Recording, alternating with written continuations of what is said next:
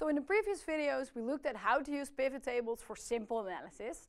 And in the following videos, we're going to really dive into all the possibilities that pivot tables have to offer. So this is what we ended up in the previous video. So what we could do now is add another row field. For instance, add the date. And now we get a stacked list of rows. So we get the type of beer and underneath it all the dates on which we have sold the beers. We can open and close them like a folder structure, and then we can investigate exactly at what date have we sold which beer. And we can swap them too, so we can make dates the highest level, and then we get for each date what are the beers we have sold at that date.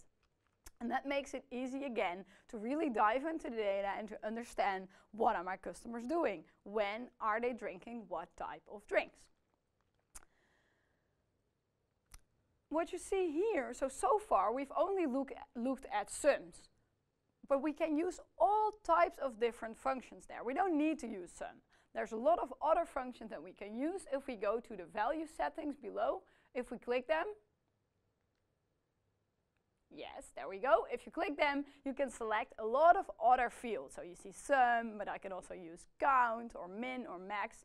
So let's pick average here. Let's pick the average amount of quantity that is being sold.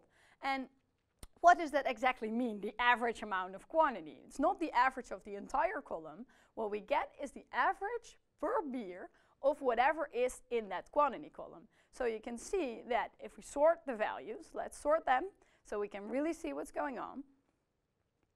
Yeah, there we go. We sort the values and we see that some beers are on average sold in a quantity of 2. So we can say that the chocolate stout is really a date beer. People buy it in duos, whereas a Bud Light is usually bought in bigger groups. And that sort of makes sense, I guess. You buy maybe a couple of Bud Lights for your friends, but a chocolate stout, you might buy that for your date. So by using an average function, we look at the data in an entire different way. We're not looking at the total, but while flattening the data, we're taking the average per each type of beer that we sell. So in this way, pivot tables allow us to really dive, again, I'm going to say this multiple times in this series, dive into the data and help us understand what it actually means.